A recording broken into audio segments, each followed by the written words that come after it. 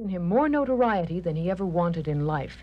Carlo Gambino's body now lies in state in Brooklyn, where the faithful come to pay their respects to the man who was the real-life counterpart of the fictional Godfather. And judging by the weight of floral tributes alone, Don Carlo had a lot of respect.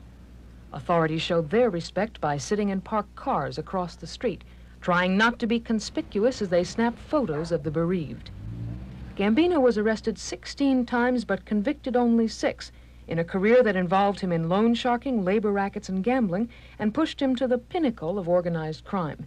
In 1969, Gambino became chairman of the board that supposedly rules the mafia in the U.S. Don Carlo began his career as a rum runner in the 30s, after he entered the U.S. illegally as a stowaway from his native Sicily. Gambino's numerous heart attacks always seemed to occur just in time to save him from a grand jury subpoena.